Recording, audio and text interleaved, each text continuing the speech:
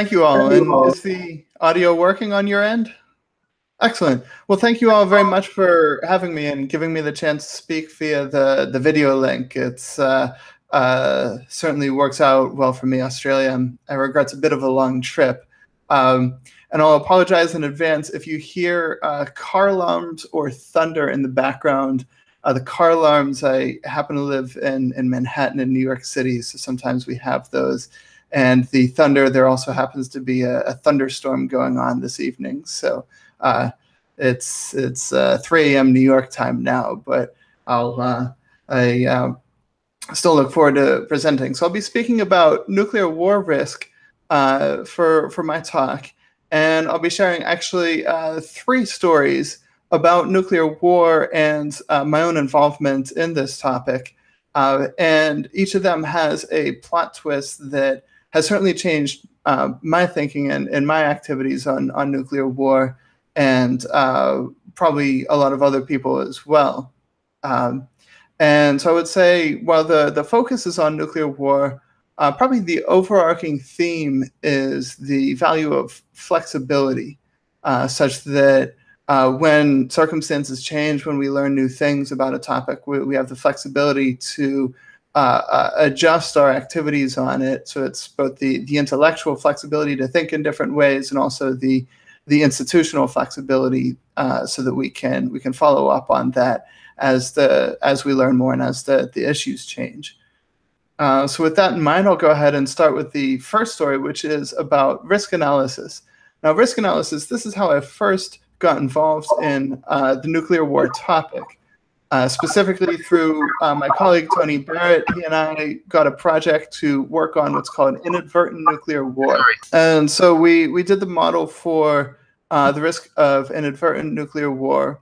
And then we also did just to clarify, inadvertent nuclear war, this is when one country misinterprets a false alarm as a real attack, and then launches nuclear weapons in what it believes is a retaliation, but is in fact the first strike. And there have been a number of occasions over the years where maybe something like that came close to happening. Now, we've done that, and then we've also done a model for the total probability of nuclear war. And by the way, are the slides showing up on your end now? Well, yeah, we're seeing them, but we see them in the context of a development view. It's Okay. But that's okay. For now, as long as you can see the slides, I guess that should. Yeah, we did a model of the probability of nuclear war, covering all different types of nuclear war, including inadvertent, as well as when countries intentionally do a first strike attack.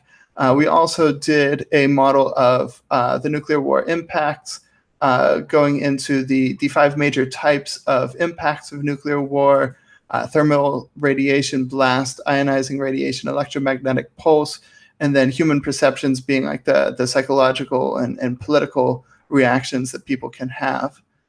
And skipping through a lot of detail here, because the detail of the model is not the point I want to make, but actually the point is that despite having done all this work, we actually have not been able to really pin down in much detail what the probability and the severity of the impacts of nuclear war are. So, for example, with the inadvertent nuclear war model, we quantified the probability of inadvertent nuclear war between the United States and Russia, and we found, depending on the assumptions, the probability would fall between once in 14 years to once per 5,000 years, or once in 20 years to once per 100,000 years, which, suffice to say, that's not really narrowing it down all that much. And this is just because it's a fairly difficult risk to quantify. Nuclear war, it's not like it's something that happens very often. There's formerly only been one, which was World War II, and that was many years ago under fairly different circumstances. And so it's not an easy risk to quantify. And one consequence of that is for, say, policy implications, it doesn't give us much guidance, at least not yet. So, for example, one of the most important policy questions with nuclear war is with respect to nuclear disarmament. And broadly speaking, there are 4 different disarmament camps. There's actually a small group of people that argue in favor of more nuclear proliferation. These are people who really believe in the effectiveness of nuclear deterrence and see that as a way of preventing war. A more common view among a lot of hawkish people would be to just maintain the status quo indefinitely, in which some countries have nuclear weapons, but most don't. Then another large group favors gradual disarmament over many decades. And finally, a lot of non-nuclear weapon states support a much more rapid nuclear disarmament. And despite having studied the risk of nuclear war over many years, I actually don't know which of these camps that I support. But at the core of it is a trade-off between the frequency and the severity of major wars. So nuclear weapons would make the severity of war much larger, but they may make the frequency of war smaller. In that, okay, I don't think nuclear deterrence is perfect, but it does at least seem to be more effective than conventional deterrence. It's deterrence without nuclear weapons. And so if we were to get rid of nuclear weapons, at least under present circumstances, there's a good chance we would be seeing major wars more often. And so there's this trade-off between the frequency and severity. And thus far, I don't actually know what the balance of this lies and what that means for nuclear disarmament policy. So that has been the first thing that has really prompted me to think differently about the nuclear weapons topic. And that brings us to our second story, which is on international relations. Now, if you were to ask me a few years back what the best thing to do about reducing nuclear war risk, I would say to try to improve international relations, especially between the countries that have nuclear weapons and their close allies. So, for example, there was a really fascinating project by Dorothy and Martin Hellman in which they took a very introspective look at their own marriage and used that as a starting point for rethinking international relationships, relationships between countries. Really creative, very, very smart project, I thought. And this had some good ideas for how to improve international relations. They had some emphasis on relationship between the United States and Russia. Well, then within the last 2 or 3 years or so, the world has changed. The geopolitics of our world just looks different now than it did, say, 4 or 5 years ago, such that if you were to talk about, say, improving the relationship between the United States and Russia, well, right now that looks a fair bit different than it did, say, 5 years ago, and so too for other countries. And this has been a major struggle for me in that I had this great idea for how to reduce nuclear war risk, and now it doesn't make as much sense anymore. And I know this is all important, how the world has changed, but I try coming up with ideas for what to do about it, but I'm not sure if these ideas are any good. I mean, there's an idea like maybe we could take what we've learned about effective foreign aid and apply that to make people less interested in immigration in the first place, which has been immigration one of the big drivers of geopolitical turmoil in recent years. Or take ideas from public philosophy, getting people to care more about different people around the world, and use that to reduce nationalism. I could see an important role for a country like Australia to really take a lead in trying to stabilize the present circumstance. Or alternatively, maybe the best thing to do is just wait until the current moment runs its course and then pick up where we left off, potentially. That's assuming that it does in fact run its course. Or maybe the best option is to focus on other issues instead. These are just some ideas, but none of them really stand out as especially compelling, which has been frustrating for me. And this brings us to our final story, when we think about focusing on other issues instead, should say a little bit about nuclear winter, which for me was really one of the main reasons to be concerned about nuclear war in the first place. Now, nuclear winter, this happens as an effect of nuclear war in which the burning of cities sends a lot of smoke up into the atmosphere. Some of it will go high up into the atmosphere, into the second level of the stratosphere, spread all around the world, block incoming sunlight, cool temperatures at the surface of the planet, and disrupt agriculture and cause other problems. And the effects could be quite severe. I really like this quote. This is from Alan Robach, who's one of the leading nuclear winter researchers. He says, although extinction of our species was not ruled out in initial studies by biologists back in the 1980s, it now seems that this would not take place, especially in Australia and New Zealand. Humans would have a better chance to survive. It's kind of funny because if you think about it, if we're only saying humans would have a better chance to survive, that means we still haven't ruled out extinction. And I would say, no, we haven't ruled out extinction. And it's very difficult to do so because this is a very uncertain, unprecedented phenomenon. But at any rate, the prospect of either extinction or some other very severe catastrophe has given me a lot of reason to study nuclear war and nuclear winter specifically. And likewise, this has been a big focus for my own work on nuclear war, as shown by the publications listed here. Then a few months ago, a research group from Los Alamos National Laboratory in the US published a paper on the physical science of nuclear winter, where they did some fairly detailed modeling of the firestorms that would be produced by nuclear explosions and how that would affect the atmosphere and in turn the climate. The picture here shows one of their simulations. And the big thing that they found is that in contrast with previous studies, actually relatively little of the smoke would make it up into the second layer of the atmosphere, the stratosphere, up past the tropopause, which is about 12 kilometers up. Then in fact, about 80% of the smoke would stay in the troposphere, which is the lower level. And by staying in the troposphere, that means that it can relatively quickly get washed out in the rain. Stratosphere is above the clouds, and so it could stay up for a much longer period of time. And as a consequence of that, the total amount of smoke would be cut by about a factor of 5. So if the earlier studies would say for, say, a 100-weapon nuclear war between India and Pakistan, you might end up with about 5 teragrams of smoke in the stratosphere. With this, you might only end up with 1 teragram of smoke. And so especially after, say, a year or so after the war, a very large portion of it would now be back out of the stratosphere.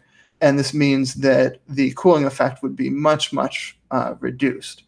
Now, this is just one study. It's quite new. We're still wrapping our minds around it. But to me, it looks like this could mean that nuclear winter is actually not at all as important as we previously thought it was. Still maybe somewhat important, especially for, say, a larger war between the United States and Russia, but not nearly as important as it otherwise would be. And my immediate reaction to that is to think, okay, maybe I am going to now place more emphasis on my work on other risks besides nuclear war. Did some work some years ago on climate change and geoengineering, also artificial intelligence, and then most recently a little bit of work on nanotechnology. Perhaps this will become more important if this new study holds and nuclear winter ends up not being as important. And this really speaks to, I would say, the value of flexibility, to be able to switch from one topic, one issue area to another, be able to do the work, and also institutionally with the Global Catastrophic Risk Institute, we're set up to work across a range of different risks, and that's been very valuable in this circumstance. I'm glad that I did not find myself in a position where I was pretty much stuck on one issue that, while the jury is still out, could end up not being quite as important. And so to summarize, risk analysis still can be useful, but maybe most useful only for select circumstances. International relations still important, but more complicated than they were a few years ago. Nuclear winter may be about 5 times less important than we used to think it was. And then, as stated, flexibility, very important, both intellectual and institutionally. And I'll stop there. Thank you.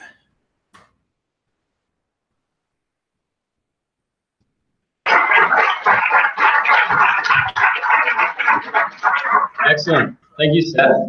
Now we're just going to move to a couple of questions from the audience. And so I'll just bring that up. All right. So we've got a top question here at the moment, which is asking, do you think we need a global coercive power, such as like a UN with teeth, etc., to solve the nuclear problem? I don't think so. It's an interesting question. So in the early days of nuclear weapons, there were talk of doing just that, of having nuclear weapons and nuclear energy be under United Nations supervision. It's called the Baruch Plan. Now, that didn't take off. But looking at it now, I don't think we need that. I think it is feasible enough for the countries, if they're really committed to it, to eliminate nuclear weapons on their own. I would say instead, the main limiting factor is still going to be the relations between the different countries. We have some untangling to do at the moment. It's going to take some time. But I would say if that can be addressed, then the rest should be able to fall into place. Okay, excellent. Now, we've got a question here. So could you elaborate on your current position on immigration, and in what way does it have an impact on geopolitical turmoil? Sure. Now, I'm not really a specialist on immigration, so this is just my own kind of superficial take on it. But I would think best case scenario is that conditions around the world would be good enough that people would not be so desperate to go to other countries in the first place. This is not a matter of xenophobia. Just from their perspective, most people would tend to at least have the option of having a nice life in the country that they know and grew up with. I'm certainly glad that I'm able to have a nice, comfortable life in the United States. And I think that's pretty normal. And so, I mean, that's of course much easier said than done. But to me, that seems like that should be the end game that we should all be working towards. And then if we can get there, of course, there still will be immigration, but it will be on a much smaller scale and under much more favorable circumstances. Seems much more manageable if we can get there. Okay. We've got another one here that's asking, in light of the new evidence that you presented, do you think nuclear war still meets a definition of an X risk, or yeah? That's a good question. I would say it, first of all, may depend on one's definition of existential risk. And there are two major definitions floating around. One is, a risk to existence, a risk, basically a human extinction risk. And the other is a risk of basically like large and permanent harm to human civilization. So first, for human extinction, I still think that we can't rule it out, especially for a U.S.-Russia nuclear war, that, okay, if we're only getting a 5-fold reduction in the smoke in the atmosphere, it would still be a fair bit. And so I would still worry about it. I would worry less than before, but still some. And then for long-term damage to human civilization, yeah, I definitely see that as being a possibility. Though I will say the long-term effects of catastrophes that leave some survivors is, in my view, the largest and most important point of uncertainty across all of the catastrophic risks. Will there be a good recovery? Will we rebuild civilization? Will we keep civilization intact in the first place?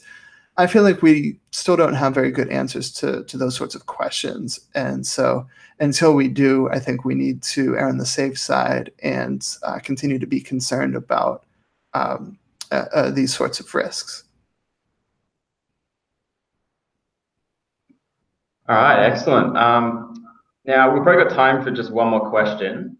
And we've got a highly voted one here, which is asking, how does the rise of new cyber technologies affect the risk of nuclear war in the future? It does. The question is in the future, but I would say it actually already does right now. We don't know for sure because that information is classified, but there are hints, for example, of the United States hacking into the nuclear weapons systems of North Korea. That maybe a few years back when North Korea had a string of missile launch test failures, that maybe we had something to do with that. Now, more recently, they've had some successful test launches, so I guess there's maybe a limit to that. But this may already be a thing, and the biggest way that this could be an effect. Be a factor is in getting into the command and control systems, the systems that are both sensing whether there's an incoming attack, and then making and distributing and executing the decision to launch if one is made, which could have some harmful implications, like if somebody can commandeer another country's nuclear weapons and start launching them, especially like rogue actors, terrorist groups might like to do something like that. Or alternatively, kind of the best case scenario is countries still think their nuclear weapons work, and so they feel deterred, but they don't work, such that in case deterrence happens to fail, we don't have to deal with the messy actual nuclear war. That would be kind of the best case scenario. But the bottom line is, yeah, this is definitely a factor, definitely something that's being taken very seriously, and with good reason, I would say. Amazing. Thank you so much for your time, Seth. Thank you. Yeah, it's been great to have you as our last speaker for the conference. And can everyone please put a round of applause together for Seth?